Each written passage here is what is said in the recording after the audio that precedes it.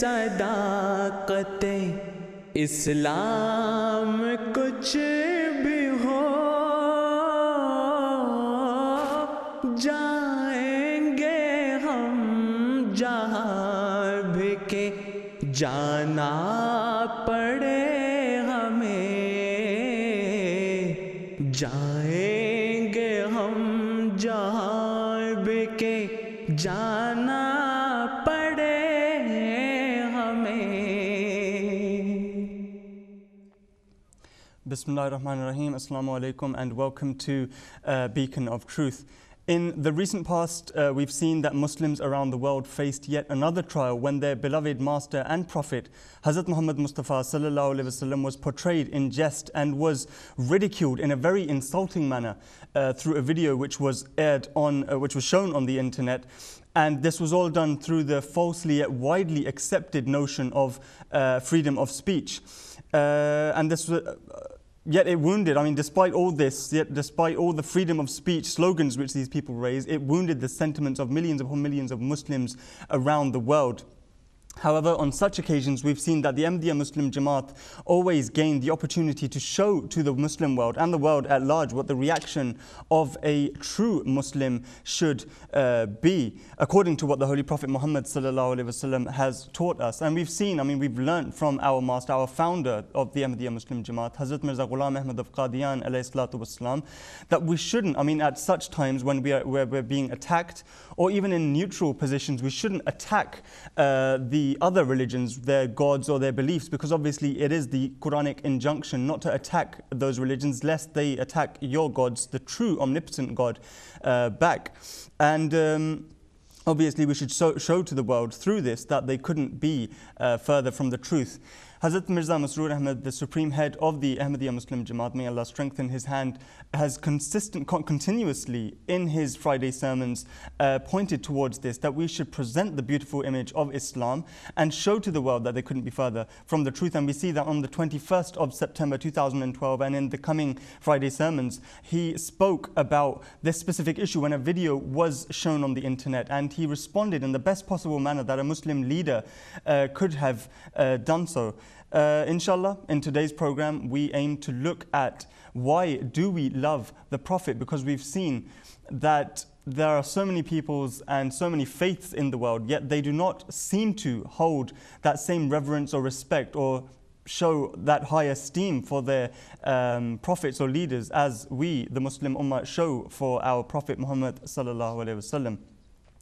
This is a live program, obviously like the previous two programs. This is live and an interactive program. So if you do have any questions which you'd like to ask them, please don't hesitate in sending them in on the contact details being shown on the screen, because obviously this platform has been opened up for your benefit. And if you do have any questions which are lurking in the back of your minds, which you haven't been able to ask, please do ask them in today's program. And inshallah, the panel with us here today will answer them in due course. With us today in the studio, we have with us Abdul Quddus Arif Sahib, Shahzad Ahmad Sahib and Farhad Ahmad Sahib, who inshallah will be answering the questions. Shahzad Sahib, I'd like to start off with you. We've seen that in the past, whenever attacks have been made against Muslims, the reaction of Muslims has always been something significant, and you can tell from miles away that there is something going on. Why is there such a big reaction? You first have to understand that what does the Holy Prophet of Islam mean to a Muslim. See, the love that we as Muslims have for the Holy Prophet of Islam is extremely deep-rooted, and there is nothing in the world that can supersede that love. So it's obvious, it's quite obvious and very natural that whenever such vile publications or offensive remarks are leveled against the noble character of the Holy Prophet of Islam, the Muslims will strongly react and oppose to him. However, having said that, nothing can justify the storm of violence that we have seen swell across the world, particularly in the Muslim countries. Now, the present head of the Ahmadiyya Muslim community, Hazrat Khalifatul Masih Khamis, Ayyadullah Ta'ala bin Aziz, responding to these shameful acts, he, in one of his recent sermons, stated, and I quote, he said that, "For how long will you continue observing such vulgar and obscene acts? For how long will you go on protesting and causing damage and destruction only to fall silent thereafter. This will have no effect upon the Western world or on the producers of the film. It is completely contrary to the teachings of Islam to attack innocent people in Western countries, to threaten them or attempt to kill them and attack their embassies. Islam does not permit this in any way, shape or form. This was the Friday sermon that was delivered on the 21st of September 2012. And also the promised Messiah ﷺ has time and time again told us that the attack by the pen should be only defended by the pen also.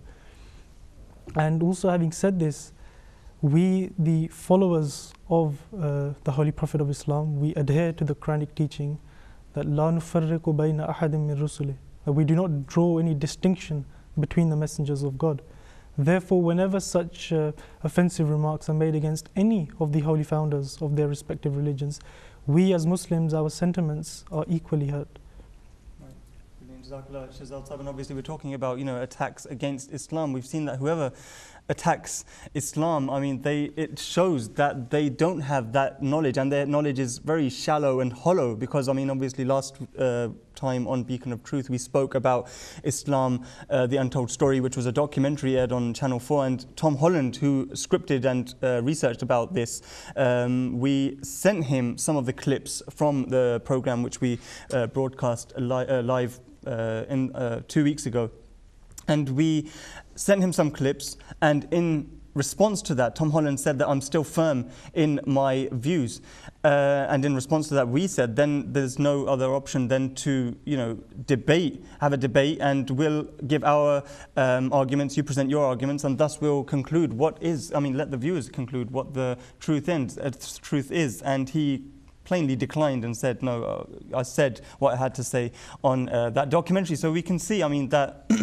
excuse me, that even today when historians are presented, or whoever asserts allegations against Islam, when they're presented with the truth and they understand that the truth is, becoming manifest now, they completely close their case and say, they shut all the books on themselves and say that we don't want to open our case any further. Jazakallah Shahzad Sab. Quddus, we just heard that Muslims have a deep-rooted love within them for the Holy Prophet Muhammad sallallahu alaihi wasallam. But the question arises: why is there such a love? Exactly, Qasid. As you mentioned, that every Muslim claims to have a great love, a true love for the Holy Prophet sallallahu alaihi wasallam.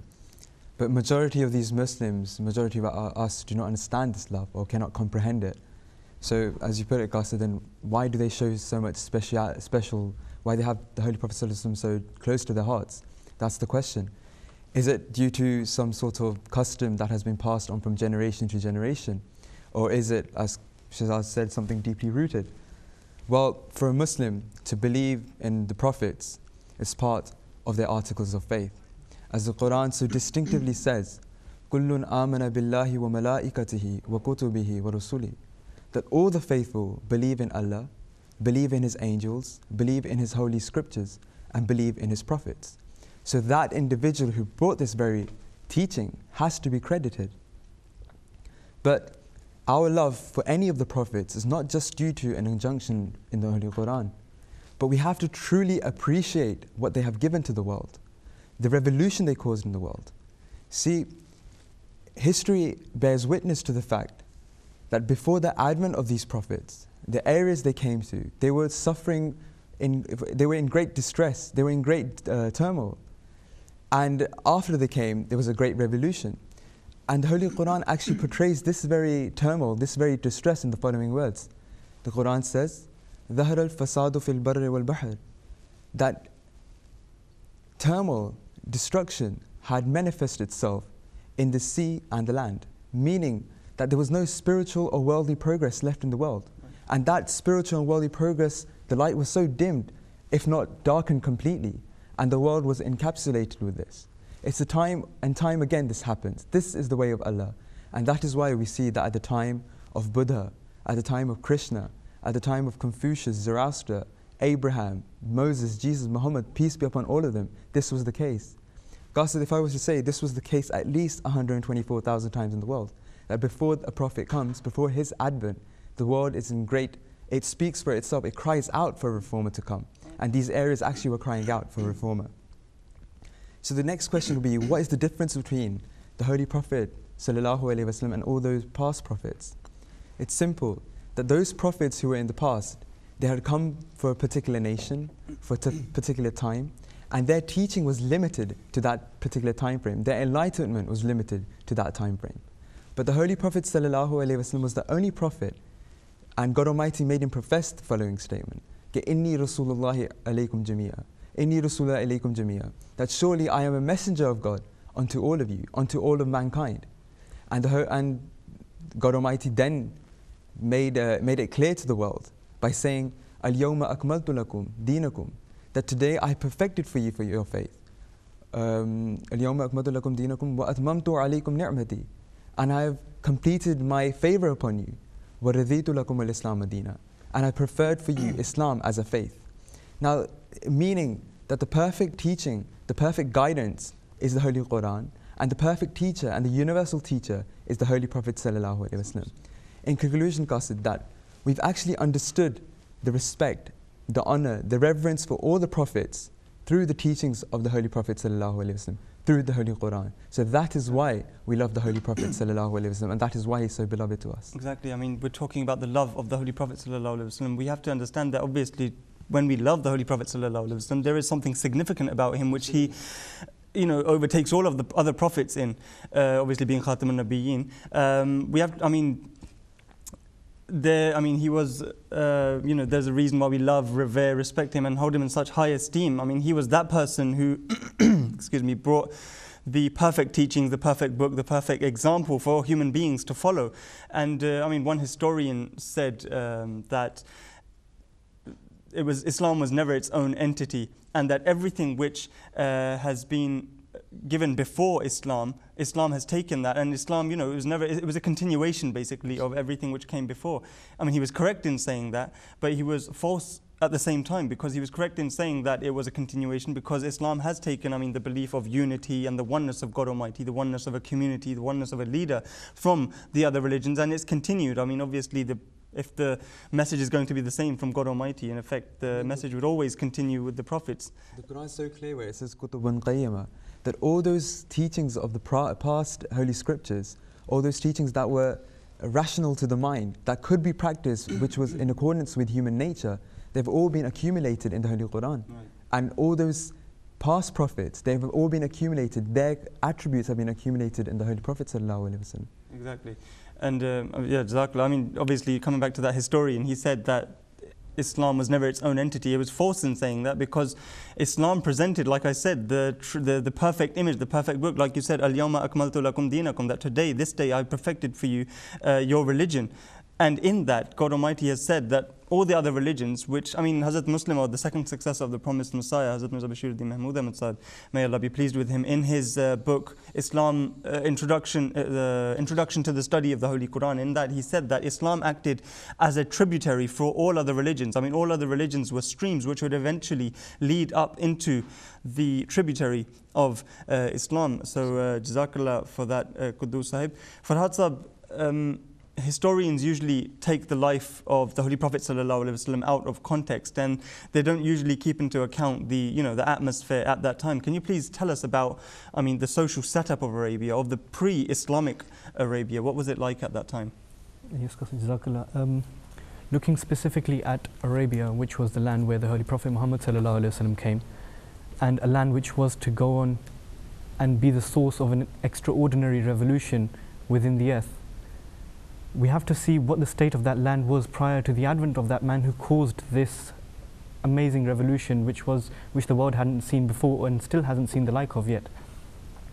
Now, politically speaking, Arabia was a land which was largely ignored by the majority of the civilizations at the time. For instance, in the east you had the Persian Empire, and in the west you had the Roman Empire. They did not really care much about the Arab Peninsula, because Arabia could not offer them anything that they were interested in.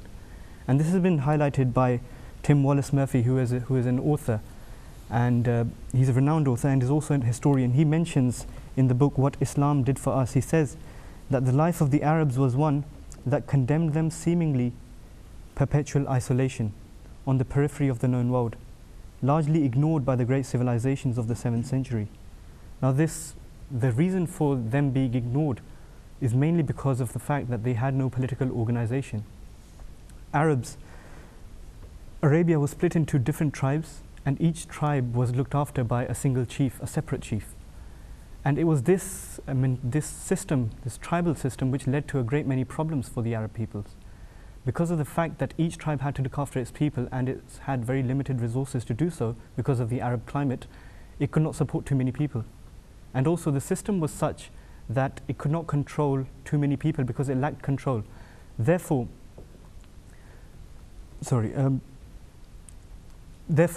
it led to many vices being committed within that society because it could not control too many people. It was this reason that led to them murdering newborn baby girls, because they saw them as more mouths to feed for the tribe. So for the sake of the tribe, they would even, at some tribes, would even murder their own children. And this was the extent that they had loyalty to their own tribes. Now it was also this system which led to a very negative mentality of the Arab peoples. It led to a mentality of survival of the fittest, because only that tribe would survive who had the most resources, obviously. So they did whatever they could to provide the tribes with the needed resources. For instance, it wouldn't be considered to rob other tribes, it wouldn't be considered to loot other tribes, all because you had to provide all the means necessary for the tribe to survive. Now also what encouraged this mentality further, is the fact that each tribe's laws, if it did have any, they were only confined to a certain tribe. Outside the bounds of the tribe, there was no law.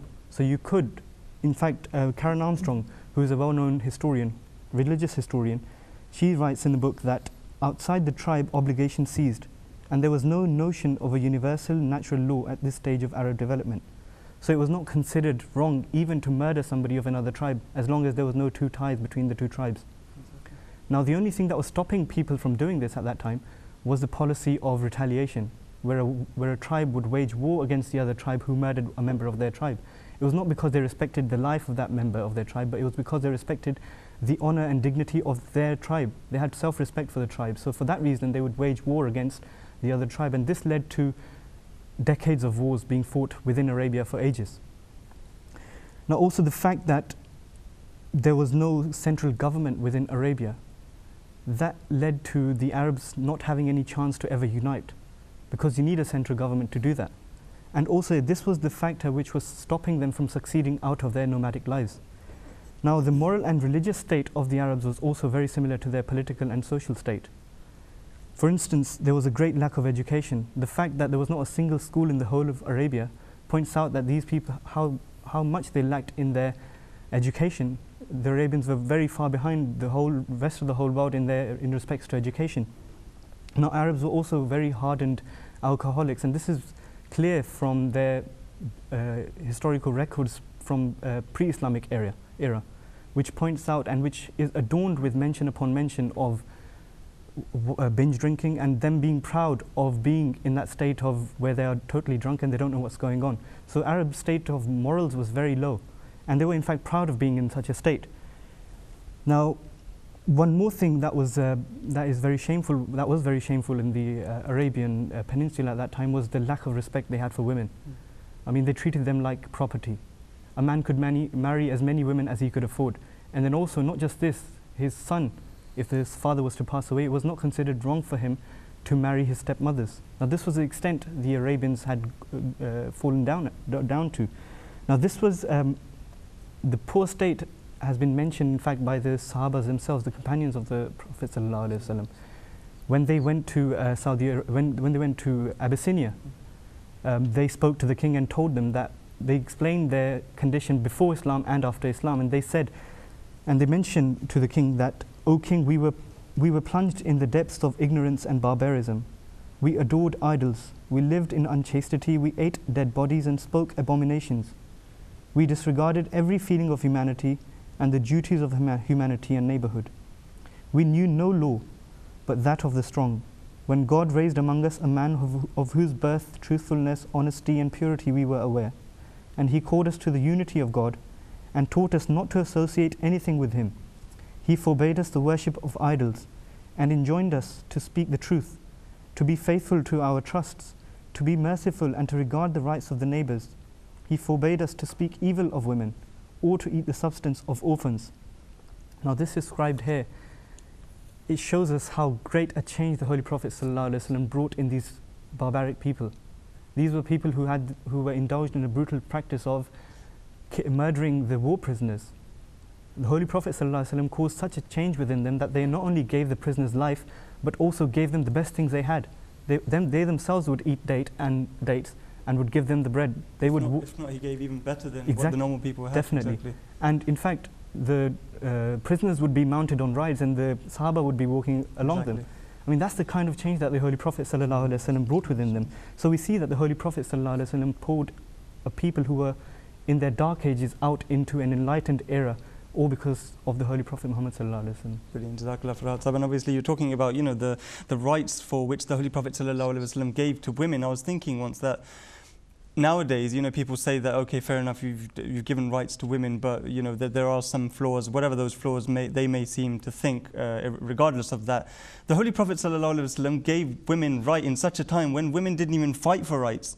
In this day and age, when these people say that we've given women rights, they've given women rights after the demand and riots and protests and so much protest after, I mean, the women had to beg for freedom, and eventually when they got the freedom, now they had the nerve to even say that Islam gave women the rights which are of a lesser degree. I mean, the Holy Prophet ﷺ liberated women in such a way which, you know, they didn't even have to fight. They didn't even know that there was something wrong going on with, you know, with them. They thought it was normal. Even the women considered it normal at that time.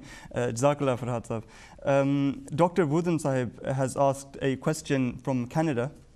He asks that when a group of Muslims abuse other people's prophets, do they have a right? Do they have the right to protest when the Holy Prophet ﷺ is abused? Shahzad Sahib.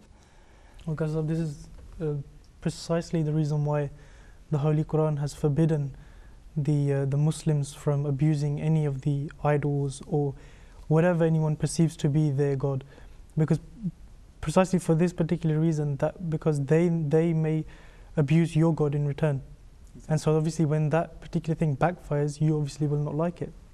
And for a Muslim, you see, the unique quality of a Muslim is that, as the verse that I quoted before was, that لَا نُفَرِّقُ بَيْنَ أَحَدٍ مِّن رُسُلِهِ, that we respect all the holy founders of all the religions. So there is no question of a Muslim abusing any prophet of God. Or even if it says not a prophet of God, but he should not go about abusing them or using any harsh language against them, because obviously, like I said, if it backfires against them, they will not like it. And a perfect example of this, if we see in modern times, was what Hazrat Masih Maud said, left for us. And that was at the time, many of the religious leaders, they indulged in this sort of thing where they were abusing the other holy founders of the religions. So as Masih Maud established this unique formula, you can say, and he said that everyone should mention the qualities of their own respective religions and their own holy scriptures, and that's it. They shouldn't go about looking at the flaws and weaknesses of other religions. So obviously, as Muslims, this is what we should do. We should respect all the holy founders, and obviously if we believe that our prophet is the true prophet and our religion is the true religion, then we should mention the qualities of our religion and have nothing to do with anyone else as such. I mean, all religions at one time were true anyway, so absolutely. Express the beauties of your religions, because we respect the fact that each prophet came and was true in his respective time. I mean, the interpolation or perversion in religion is something which is of secondary nature to us. I mean, if a prophet came, we respect that, and we respect the fact that he came from God Almighty. You were talking about contemporary examples, even more contemporary. I think Hazrat Khalifatul Masih in a recent Friday's sermon spoke about when Hazrat Guru Baba Nanak was portrayed in a very, you know, it was ridiculed in a very insulting manner. And Hazrat, he wasn't even a prophet, but Hazrat Khalifatul Masih V expressed that such pious people should not be portrayed in such a manner. They should be respected. I mean, these people came from God Almighty and were awliyaullah, you know, people who were very near to Allah, and saints, and exactly, sages. Jazakallah for that, Shahzad Sahib. Quddus Sahib, we just heard from Farhad Sahib that what the state of Arabia was at that time. But obviously, I mean, we say that the Holy Prophet ﷺ was sent for the entire mankind. Then what was the state of the rest of the world at that time? Obviously before Islam. Exactly. The criterion I was mentioning before about ظهر الفساد في البر والبحر, that there was disorder in the land and the sea. And after this criteria is set, then Allah the Exalted manifests His enlightenment through His messengers. This was the case with the Holy Prophet ﷺ, as you mentioned, as he was from the entire mankind. Therefore, there must be some sort of disorder in the whole world. And we find that this is the very case. The whole world was in complete darkness and disarray. And Godfrey Higgins, who's a 19th century religious historian, I'd like to quote him here. And he actually portrays the picture so well. He says, and I quote, "Perhaps in no previous period had the empire of the Persians or the oriental part of the Roman Empire been in a more deplorable or unhappy state than at the beginning of the 7th century. In consequence of the weakness of the Byzantine despots, the whole frame of their government was in a state of complete disorganization, and in consequence of the most frightful abuses and corruption of the priests." He continues and says, "The whole frame of society was loosened, the towns and cities flowed with blood." Now this is the picture that Mr. Higgins is painting, that the whole world was in darkness, was in disarray. There was murder, there was bloodshed all across the world.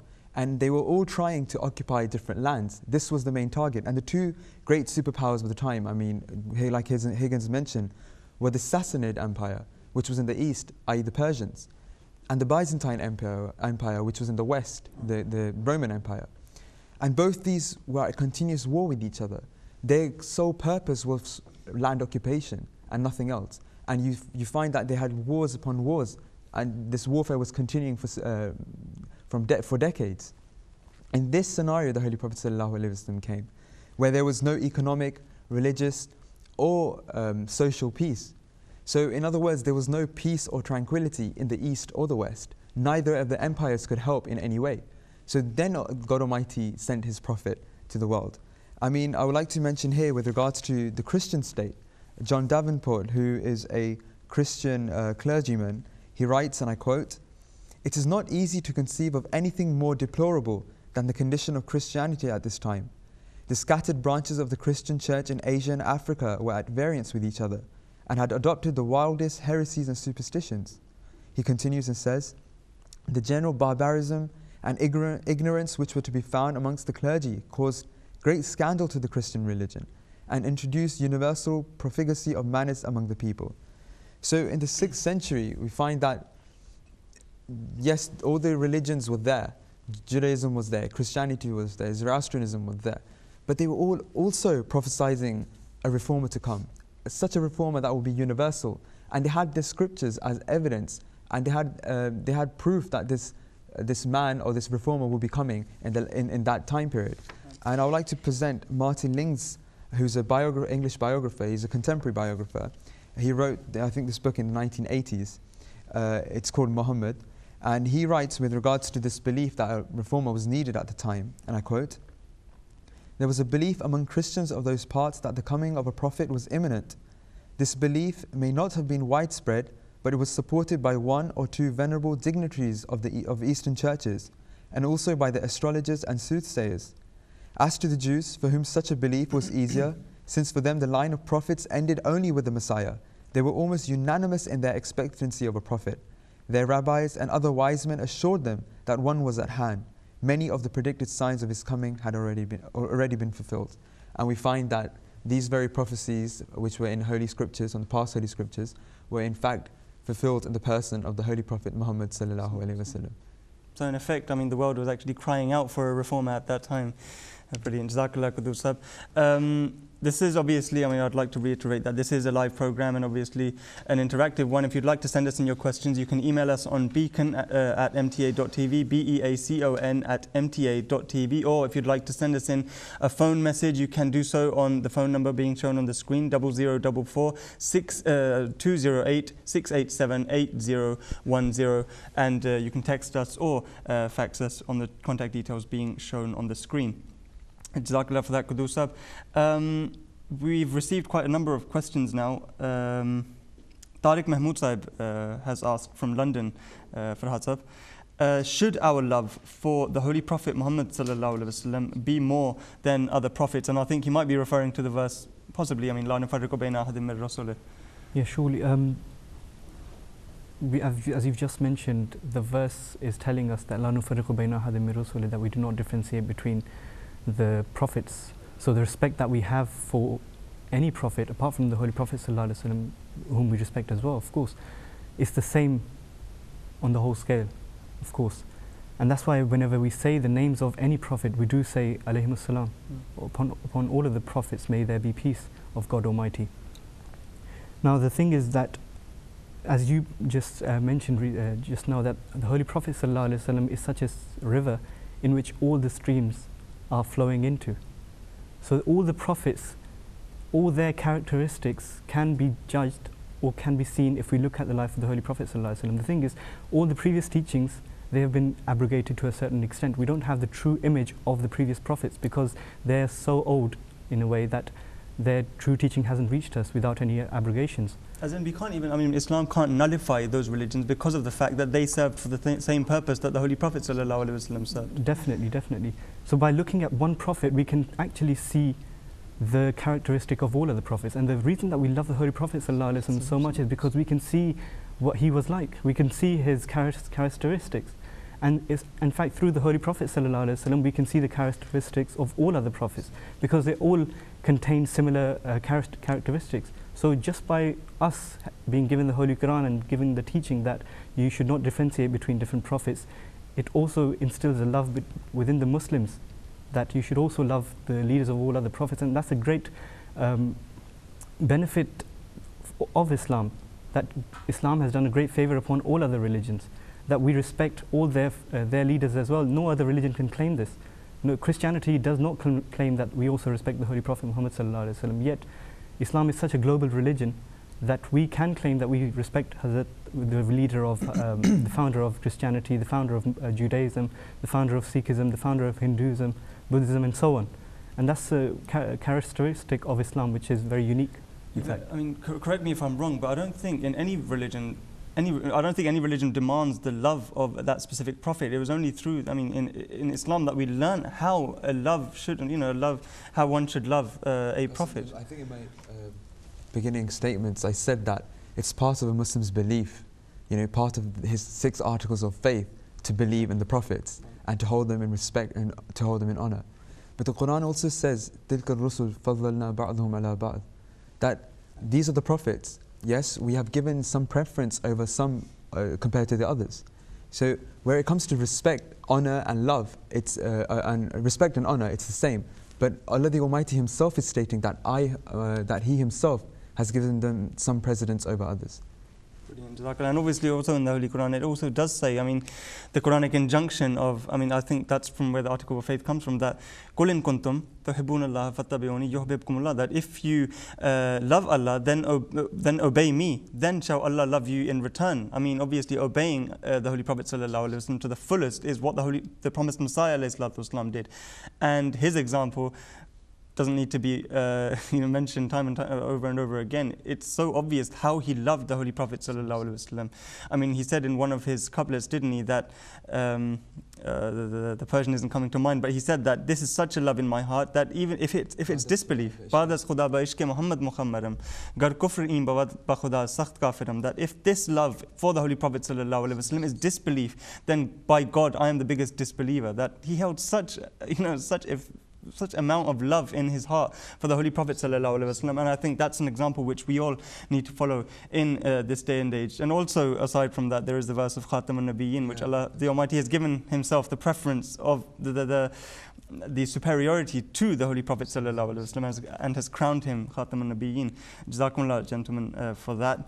Quddus, I'd like to come back to you. I mean, there was another question from Mudassir Siddiqui Sahib from the United Kingdom. He has asked that when the Holy Prophet ﷺ claimed to be prophet, what made the people accept his message? Siddiqui Sahib, the fact is that we find that the world was so contaminated at the time. It was in such disorder and corruption, and the teachings of Islam were so beautiful that people were automatically drawn towards this teaching. And Islam was so pure and pristine in its teachings that people wanted to come and accept Islam. Not just this, but the morals of the Holy Prophet ﷺ were such great that they were not seen at the time. I mean, Hazrat Khadija, his wife, Raziyallahu ta'ala anha, stated that, O Prophet of Allah, you have such morals that are not on the face of the earth. So how can God Almighty, trial you in such a way when he first received the call? So, and all the people around him used to call him the truthful, the trustworthy. I mean, when a man has never lied upon his fellow beings, how can he expect him to lie about the exalted Allah, the omnipotent God? So this is the case, that the world wasn't in corruption. They saw this beautiful teaching of Islam and they were automatically drawn towards it. And of course the character of the Holy Prophet ﷺ. Exactly. Jazakallah Quddus for that concise answer. Shahzad, coming back to our discussion, I mean, in the time of the Holy Prophet ﷺ, there were many monotheistic religions present at that time of the 6th century. But we find that there was an additional, I mean, it seems that an additional monotheistic religion was just added on to that list. I mean, what was the need for this? Well, you see, Qasid, one of the greatest favors the Holy Prophet ﷺ had on mankind was that he brought the most perfect and universal message in the form of Islam. And this was such a teaching that could be practiced and followed in every situation and in all times to come. Now, this is particularly evident when we look at it in light of the two distinctive features that every religion has, or it should have. And these two features are the aspect of adl, which is justice, and the second aspect is ihsan, which is known as goodness. In other ways, we can explain it as this is the social and the spiritual aspect of a religion. Now, before the advent of Islam, as you have just said, the two biggest monotheistic religions were Judaism and Christianity. And both of these incorporated these two features to a certain extent, but with great disparity and inequality. For instance, if we look at Judaism in the Mosaic law, it lays great emphasis on the aspect of adl, i.e. justice. It has the teaching that every crime should be met with a punishment. Hence it has the teaching that a tooth for a tooth, an eye for an eye, a nail for a nail, and so on and so forth. On the other hand, the second biggest monotheistic religion, which was Christianity, it laid great emphasis on the aspect of ihsan, i.e. on compassion and forgiveness. Hence it had the teaching that if you were slapped on one cheek, then you must show the other. Now, in this situation, Islam came with the most balanced teaching of both. It constructed a balance between both these aspects, between adl and ihsan. Now, having said that, it doesn't mean that these teachings were wrong, certainly not. But the fact is that they were perfect for their particular people and for that particular time. For instance, we know that the Jews, because they were held for such long years in captivity, they needed a teaching that was to make them resilient and tough once again. Hence they had this teaching. But then that same teaching started to have an adverse effect on them, and they became very rigid and harsh in their temperament and their personality. So they needed a teaching that emphasized more on compassion and forgiveness and mercy, and that came in the form of Christianity. And that was also perfect for its particular time. But thereafter, you cannot always practically apply forgiveness and compassion all the time. It's not compatible with human nature either. So in such a situation, Islam came and constructed a perfect balance between both these aspects. And this is quite evident from the verse of the Holy Quran, which is أعوذ بالله من الشيطان الرجيم جزاء سيئة سيئة مثلها فمن أفا وأصلح فأجره على الله. That the recompense of an injury is an injury like thereof. But if you forgive, which will bring about an improvement, then your reward lies with Allah. So, in other words, the underlying principle behind the concept of punishment is to bring about a moral reformation. If it comes about by handing down a punishment, then yes, a punishment should be given. But if it can come about by forgiving the person, then you must forgive him. So this was the perfect balance that Islam that struck between these two aspects. So coming back to the original question, that when there are all these religions present, what is it that Islam, what is so different and unique about Islam? What does Islam present? And this is exactly what it is. Islam gives us that parameter and that boundary within that which we can, it prevents us from indulging into either of the extremes. And within that balanced framework, we are able to make the choices relating to religious matters. Brilliant. Jazakallah, Shahzad Sahib.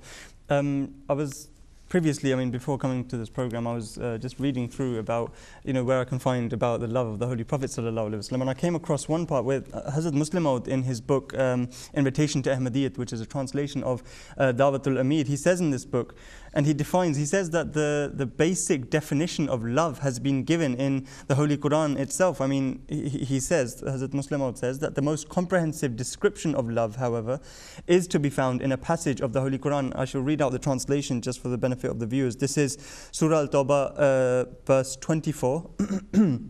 I'll read out the translation. The Quran states that, say, if your fathers and your sons and your brothers and your wives and your kinsfolk and the wealth you have acquired and the trade whose dullness you fear and the dwellings you love are dearer to you than Allah and His Messenger and striving in His cause, then wait until Allah comes with His judgment, and Allah guides not the disobedient. So, the basic love, we're talking about the love for the Holy Prophet sallallahu alaihi wasallam. What is the love for the Holy Prophet sallallahu alaihi wasallam? Love for the Holy Prophet is complete and utter devotion with regards to relatives, your wealth, your kinsfolk, and everything which you possess. You should be ready to lay that down in the Holy Prophet ﷺ's cause. And we've seen, whenever we stand up for pledge for Majlis Qudam al-Ahmadiyya, whether it be that, whether it be Lajna Imaillah, Atfalul Ahmadiyya even, to Majlis Ansarullah, we always see that the thing which is given preference, the thing which is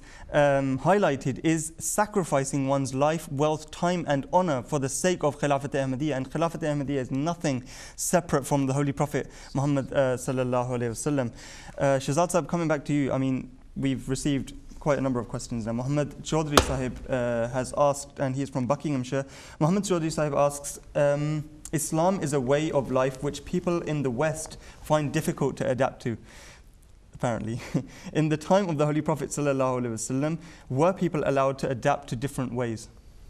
You see, with the question that you asked, the answer that I gave towards the end, I said that Islam, this is the unique and beautiful quality of Islam, that Islam hasn't given any hard and fast rules, barring a few, for instance, where it has told you that you cannot, eat the flesh of the swine, and so on and so forth. There are certain hard and fast rules, but other than that, beautiful teaching of Islam is that it's given you a particular framework, a particular parameter, and within that you have the freedom of choice to make. So yes, the adaptability factor is always there. There is the adaptability factor, and this is quite notable. For instance, who were the first recipients of the Holy Prophet of Islam? They were the Bedouins, they were the Arabs, who were split into many tribes, as Quddus Arif said. Now, within these tribes, there were different class systems and caste systems. So you had the elite, and you had those at the very bottom low of the caste systems as well, who were very poor.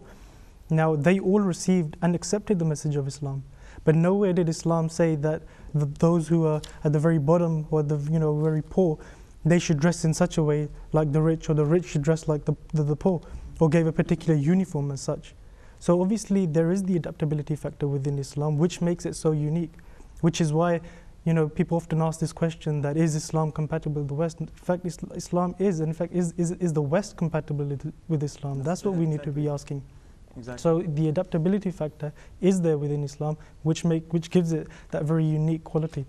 And the permission to make Islam adaptability in one society, I was thinking, is, it's pretty obvious. It requires a leadership. Where is that leadership today? Absolutely. You don't have it. The Holy Prophet ﷺ in his time gave that permission of adaptability. Adaptability can't come without permission.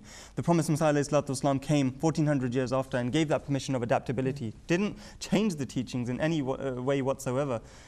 He adapted Islam in today's modern day and age. Sir Sayyid Ahmad Khan, he tried and attempted to adapt Islam, but he didn't adapt Islam. He completely changed the teachings. He excuse me, he went on to say that prayer is something which is completely insignificant, and it's only something which, fulfills one's inner anguish, and gradually a person calms down and says, okay, I don't know if the God's there listening to me, but it's calmed myself down just by expressing what I needed. In this day and age, Hazrat Khalifatul Masih V, may Allah strengthen his hand, in his Friday sermons always addresses these issues. I mean, addresses the issues of how to adapt Islam in this day and age. And I was thinking there's a good example of the life of the Holy Prophet ﷺ when the rich people were giving more sadaqat or charity to the poorer people, and the poorer people came to the Holy Prophet ﷺ and they said, Ya Rasulullah, we can't keep up with these people who are constantly giving more than us. Obviously there was a atmosphere of fastabiqul khairat. So the Holy Prophet ﷺ said to them, then the option for you is to, I mean the parallel or the equivalent of this is to say Subhanallah 33 times, Alhamdulillah 33 times, and Allahu Akbar 34 times. It's a separate issue that afterwards they came up to the Holy Prophet ﷺ and said that the rich people are doing the same. But obviously the Holy Prophet ﷺ gave equivalents, and that can only be done through a leadership like I said. Quddus, we've received, like I said, quite a number of questions. Shumaila Sahiba from Putney has asked that some Orientalists like Karen Armstrong and John Estoito allege that before claiming prophethood, the Prophet Muhammad ﷺ took part in robberies. Can you please clarify this? Well, I don't know. I haven't read the book of John Estoito, but I don't think this is the case, because I've read many other Orientalist books, especially the likes of Montgomery Watt, Muir, George Sale, and none of them deny the fact that the Holy Prophet ﷺ was Siddiq and Amin. I've just pulled out a reference from another Orientalist, if you've got time. This is from Annie Besant, who she writes in a book called The Life and Teachings of Muhammad ﷺ. She says, "It is impossible for anyone who studies the life and character of the great prophet of Arabia, who knows how he taught and how he lived, to feel anything but reverence for that mighty prophet, one of the great messengers of the Supreme. And although in what I put to you I shall say many things which may be familiar to many, yet I myself feel whenever I reread them a new way of admiration, a new sense of reverence for the mighty Arabian teacher." I mean, if, God forbid, he was a robber, then I don't think these words would have been coming out of an Orientalist. Brilliant. I mean, but I was thinking that she might be, Shumaila Sahiba might be referring to the, the Mali Ghanimat, the war booty, which came into hand, through the wars, the Holy Prophet ﷺ maybe... It's very clear that before prophethood, we're talking about before prophethood, this was not the case. Even with Mali Ghanimat, it's not the case in that sense either, that he did not rob anything. That was his right, because these were the people who persecuted Islam, and once they came into war with Islam, once they lost, like any other army, the Muslim army also had the right to take what was rightfully theirs, because they conquered that place. So if it was about the booty of war, then again it will be a legitimate allegation. And obviously we see before, if it's specifying prior to the prophethood of the Holy Prophet ﷺ. The Holy Prophet ﷺ was in a pact, was in a group which was specifically made, Hilf al-Fuzul, which was specifically made to give back, to hand over the rights, the wealth which had been looted. So it's quite the opposite actually. The Holy Prophet ﷺ took that money which was robbed and handed it back to the people who it rightly belonged to. Farhad Sahib, Nurul Ain Sahiba has asked from the United Kingdom.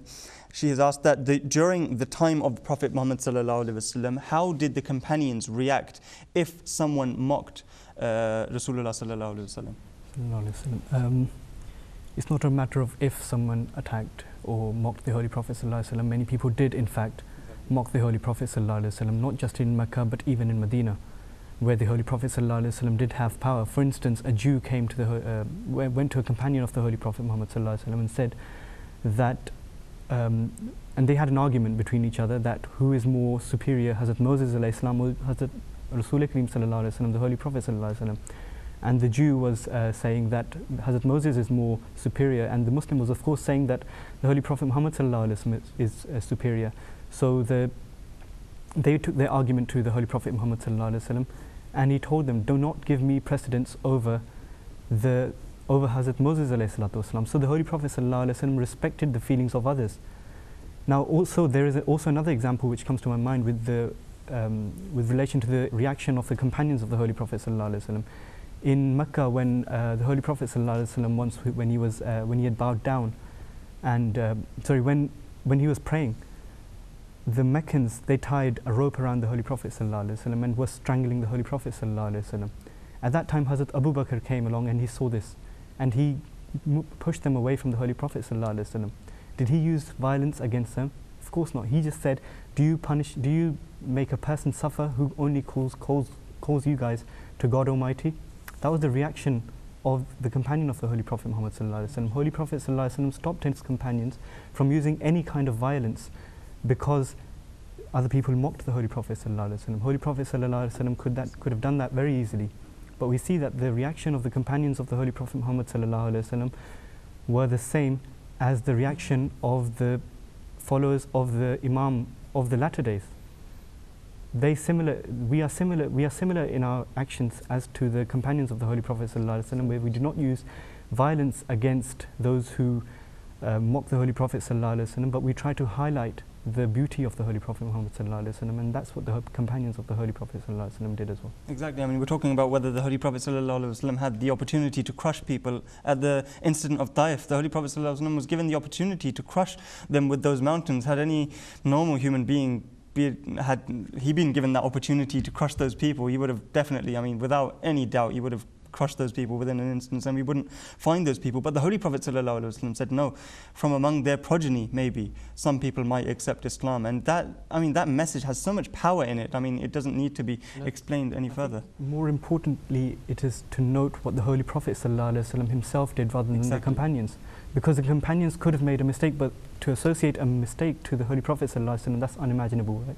So to see what the Holy Prophet ﷺ did, that should be our focus. What was the reaction of the Holy Prophet Muhammad ﷺ? Did he use violence? Of course not. Exactly. And the Prophet ﷺ has obviously recently, I mean 100 years ago, I mean in this day and age, he said that when you see that you're in a discussion and the Holy Prophet ﷺ is being abused in any sort of way, then either rebut those allegations. I think this might be in accordance with the Quranic injunction as well. If you see that he's being abused, then either reply or then leave that gathering. Because if you don't leave, then you will be a part of that abuse which is being held at the Holy Prophet Muhammad ﷺ. Shahzad Sahib, very briefly, if you can answer. Usman Sahib from London has asked, did the Holy Prophet ﷺ fight for Jewish rights like he fought for women's rights? Absolutely. You see, the Holy Prophet ﷺ, yes, no doubt, as we have discussed previously as well, that he did fight for the rights of the women. And yes, he also fought from among many other rights that he fought for. One of them was, yes, for the other religions as well, for the Jewish and the Christian rights. And we have ample proof of this. And one of the most instrumental thing is that, you know, when he migrated to Medina, one of the first things that he did was the Covenant of Medina, in which he basically formed a treaty with the Jews and the Christians, and in that it clearly states that their rights will be protected, and how that even at times of fear, the Muslims will help them. Then also we have the another aspect of this is, for instance, the Charter of Freedom that he granted to the Christians of St. Catherine's Monastery in the 6th Hijri. Again, this was particularly focusing the Christians there. And the Holy Prophet ﷺ, you know, he protected them and gave him his promise that he would protect them and his friends and the rest of the Muslims will protect them in every situation. So there's ample proof that yes, the Holy Prophet ﷺ, among many other of his fighting for the rights for people, one of them was that he protected the religious rights of the Jews and the Christians. Exactly, brilliant. And obviously that's just one name of a movement at that time. The Holy Prophet ﷺ, what you must also remember is that the Holy Prophet of Islam was, where he was a spiritual leader of the Muslims, he was also accepted by the Christians and the Jews as the leader of the state as well. So obviously there were times where he had to give out punishment as well, but that was in the capacity of being a leader of the state. So if someone committed a war crime, or if they committed any other public offense or treason or anything like that, then yes, he would hand down punishment as well. But yes, overall he did protect their religious rights. Brilliant. Jazakallah Shahzad Sahib. Farhad, very briefly, if you can. Just briefly, that, even in state of wars, the Holy Prophet ﷺ looked after the rights of the Christians and the Jews. He gave the rule, he gave the instruction that do not destroy any temple or any church of any religion in that matter. Not just Christians and Jews, Yeah, all religions. yes, exactly. Full stop. Brilliant. Jazakallah, Farhad Sahib and Shahzad Sahib. Quddus Sahib, if you can very briefly answer this question. Danish Sahib from Epsom has asked, why did Allah make the Prophet a prophet at the age of 40? If you can very briefly, we only have a few minutes left. Jazakallah, Danish Sahib, for your question. First, I think the answer straight will be that was Allah's will. But if you're thinking about a worldly aspect, then it's an age of maturity, you know, physically and mentally. But it's again down to what I've said earlier. It was Allah's will to make him a prophet at that age. But we have to remember that society testifies for the truthfulness of the Holy Prophet sallallahu alaihi wasallam. So yeah, and in the Quran it says, "Hatta balaga ashuddahu wa balaga arba'ina sana." When a man reaches the age of 40, that is the age of maturity. Jazakallah, gentlemen. We've reached the end of the program, and obviously in today's program we've understood why we should love the Prophet sallallahu alaihi wasallam and how he was significant in every respective way, in every possible way. How he was different to each and every human being and each and every prophet. All of them. I mean, upon all of them be peace. But I mean, obviously the reaction of Muslims we can't, obviously, as Shahzad Sahib said, we can't represent on their behalf what the reactions of Muslims are. I mean, the violent reactions. What we can say, what we can assure on our part as Ahmadi Muslims, we can say that our reaction never has, nor shall it ever be violent in any possible way. Our answer to these attacks has always been, Innama ashku bathi wa huzni ilallah, that I complain only of my sorrow and grief to Allah the Almighty, and we leave the responsibility of settling these arguments with Allah the Almighty, and we don't take any, we don't take any revenge on such people. We merely show our concern for why these people why they always constantly want to assert allegations against such a pious and innocent person, constantly want to burn the anger of Muslims around the world, and they just want to see that reaction, which obviously, I mean, is unlawful, but they want to see it constantly, and that's all they want to do. They want to burn the anger of the Muslims around the world. However, on the part of those non-Muslims who are adamant in drawing more and more cartoons against the Holy Prophet ﷺ, because they want to prove to the Muslims that we're living in an age of critique, and that they want the Muslims to thicken up and man up to these attacks, and they want the Muslims to know that they want to teach the Muslims how we should live our Islam. For God's sake, try to understand why we the Muslims are so hurt when Muhammad Rasulullah sallallahu alaihi wasallam is attacked. I mean, constantly, you've seen time and time again, the reaction has always been the same. You say that we're thin-skinned. You couldn't be further from the truth. Ahmadi Muslims always replicate and exemplify the best possible example of what Muslims should be doing and how they should be reacting. Muslims, I mean, they teach violence, they propagate violence, but the Ahmadi Muslims educate the Muslims, the other Muslims, on how they should react. Hazrat Khalifatul Masih in his Friday sermons constantly admonishes the other Muslims and tells us to pray for the other Muslims, that they may understand what the reaction of a true Muslim should be. I mean, we don't impose the respect of the Prophet Muhammad ﷺ upon you, neither do we impose our religion upon you. We merely request you that please understand who the Prophet ﷺ was before passing a comment against him, before you say anything about the Holy Prophet ﷺ. Pick up a book and read the life of the Holy Prophet ﷺ. Hazrat Khalifatul Masih in his Friday sermon has constantly said that you should understand and study the biography of the Holy Prophet ﷺ to fully love the Prophet Muhammad ﷺ. And one of those books has been mentioned in a recent Friday sermon by him. I mean, Life of Muhammad ﷺ was mentioned, which was written by the second successor of the promised Messiah, Hazrat Mirza Bashiruddin Mahmud Ahmad Sahib. You can go into Al-Islam, you can type in the Holy Prophet Muhammad ﷺ, and inshallah you will find information about that. Jazakumullah, gentlemen, for being with us here today. Until next time, on the 11th of November 2012, from all of us here at Beacon of Truth, Assalamu alaikum wa rahmatullahi wa barakatuhu. Mahmood करके छोड़ेंगे हम हक को आशिकार,